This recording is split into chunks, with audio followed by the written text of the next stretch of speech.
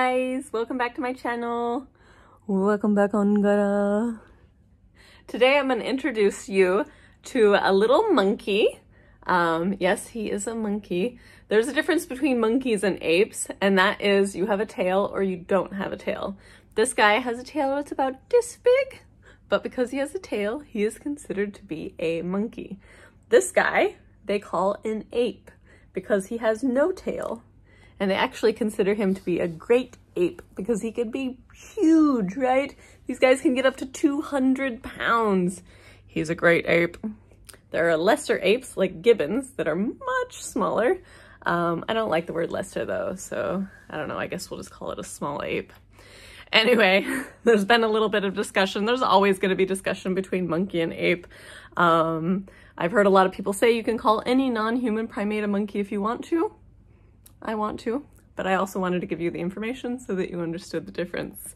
There is another quote that I really liked, and they said that all apes are monkeys, but not all monkeys are apes, just like all humans are apes, but not all apes are human. I don't know. Any way you want to put it, if it's got a tail, it's a monkey. Huh? Yeah. So anyway, we're going to introduce you to Chewbacca, the Japanese snow macaque. This is the kind of monkey that you see sitting in natural hot springs. It is the only monkey that can survive extreme cold. One theory is they sit in those natural hot springs to keep themselves warm, but there's another theory that it's just stress relief, that they go in there and they just totally relax. Either way, it's an incredibly cool monkey, and the images of them sitting in those hot springs is spectacular.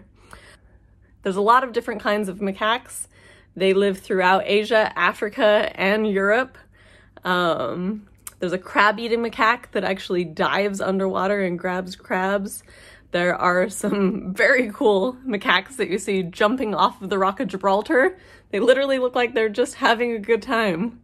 Anyway, they seem to really enjoy water, so I'm going to show you this amazing macaque swimming. He can swim above water and below water, so we'll try to get images of both, and I hope you guys enjoy. You can hear a good voice on here? This is Chewbacca, and he is a half-grown macaque. This is a Japanese snow macaque. These guys are the ones that you see in water, and they have snow on top of their heads. Brilliant little monkeys. They have learned to stay warm in Japan by getting into the hot springs. They have these huge cheek pouches. When he's full grown, he can fit a whole apple in there. He has his own little built-in pockets. So what he's gonna do is he's gonna get in the hot spring, get nice and hot, run out, find some amazing food, fill those cheek pouches up, and then enjoy it in the heat of the hot spring. Let's just see a little feet. Look at that funny little hand. That is a powerful little hand. Yeah. What about that funny foot? Oh, that's a big foot. That's a big foot. It's bigger than my hand. What do you think, little Chewbacca? He has a white face right now. As they get older, most of them will end up with a red face. Huh. Yes. This little guy lives with Cody and Sugriva right now. Sugriva loves this little monkey. Yeah, it's like his little son. Hello. We have a group of older macaque monkeys that are actually rescue monkeys. They're 35 years old. They're able to live a very long time, up to 40. Huh, yeah. You're so powerful. You ready to swim? Ready to swim? You want to swim on my back?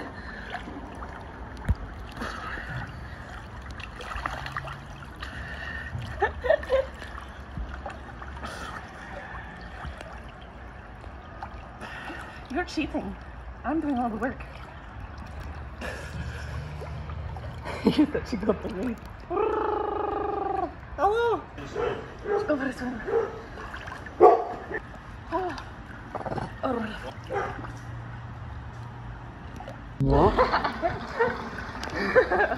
Oh, everyone's underwater. Everyone's underwater. What do we do? What do we do when anything's underwater? Huh?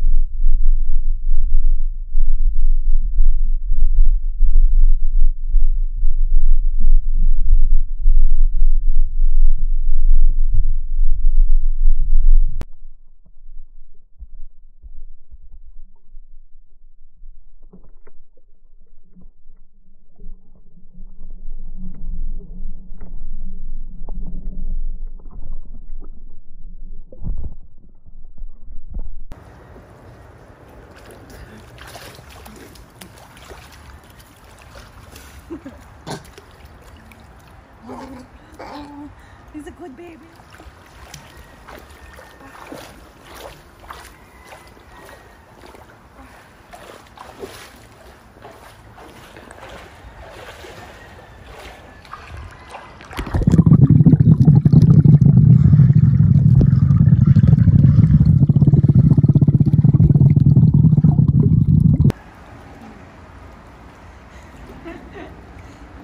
They say monkeys are up to 10 times as smart as a dog. Incredibly intelligent. These guys cause a lot of trouble though. I don't know if you've seen any of the videos of them in India attacking the fruit carts. They will steal anything they can. But they also are revered.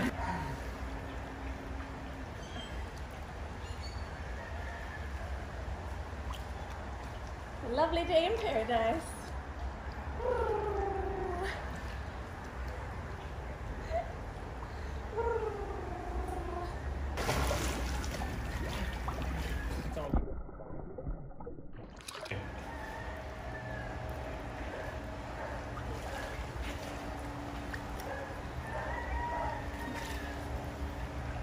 Hello, you're hitching a ride?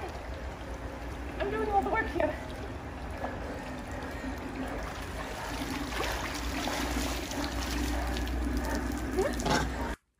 I hope you guys enjoyed swimming with Chewbacca as much as I did. He really is a lot of fun. We did get some good images, which I'm very happy about.